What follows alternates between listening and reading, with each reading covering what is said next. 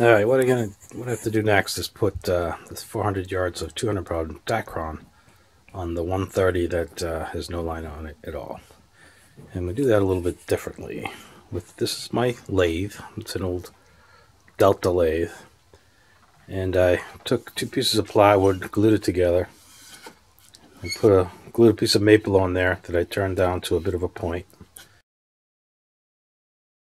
And I put a screw in there to kind of hold the spool. And I've got a point on this side, so I'm going to put the spool of Dacron in between there.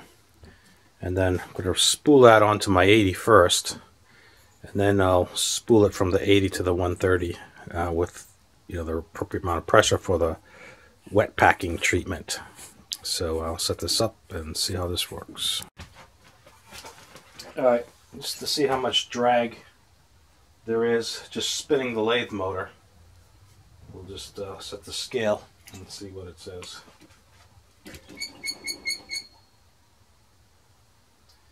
Alright, so it's not very much. Look like 4 or 5 pounds, which is really not enough. So what I've rigged up here is a brake mechanism, and I'll show you that.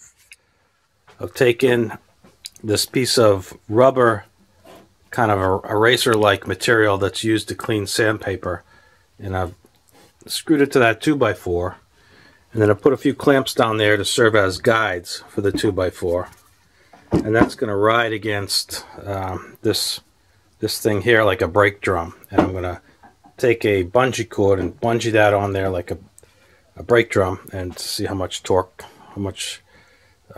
that produces. Alright, now I get the brake rigged up with the bungee, and we'll see how much torque produces now, how much force. Now it's like around 12-13 pounds, so go with that.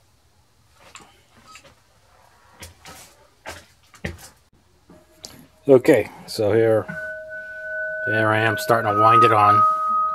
The lathe is over there. To hear more of my conversation with Edgar, and it's all set up with the brake. Sister Helena's children, and I'm kind of holding it here with my knees, and I'm just going to crank it all onto the 80, and then I'll put it back onto the 130 with the reel-to-reel setup. This is a lot of work. Getting there. I hope there's enough room on this 80 spool for 400 yards of 200. Alright, I'm all set to go reel to reel now from the 80 onto the 130. So that's what an 80 looks like with 400 yards of 200-pound Dacron on it. It's the tough line Dacron that was measured off at 400 yards. It's about a 1/4 inch before the bar on the 80.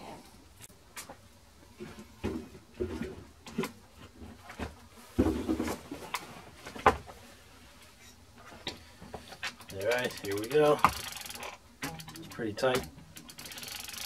This reel doesn't have low. This is just the 1-speed, the old 130.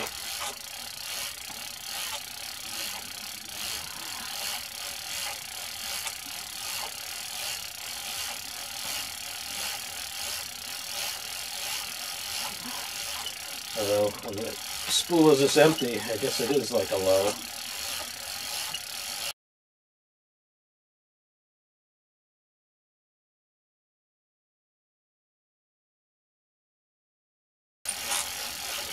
Really like this T-handle. It's much easier on the wrist than that other standard default stock handle. Try to pick up a couple more of those at some point after I after I bought everything else, like the rod holders.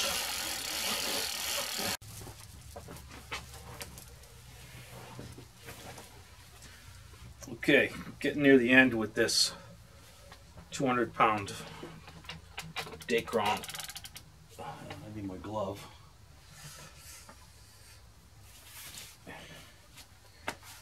Okay, getting near the end with this 200-pound Dacron. It's amazing how tight, how many times I have to reduce the drag as we get near the bottom of the spool, because the drag, essentially more than doubles when the spool is half the size.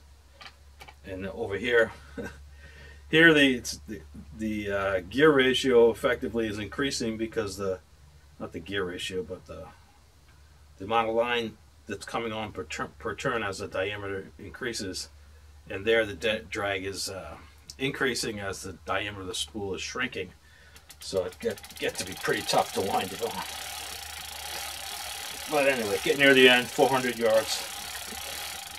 This stuff I got at First Light Angler when they were going out of business. They had 400 yards left on the spool, and he gave it to me for a good price. I probably would have picked black on my own choice, but I don't know if it really matters that much. So it could be a top shot. Alright, here we go, at the end. Alright. Now the next one is the 80. I'll have to put the braid on that.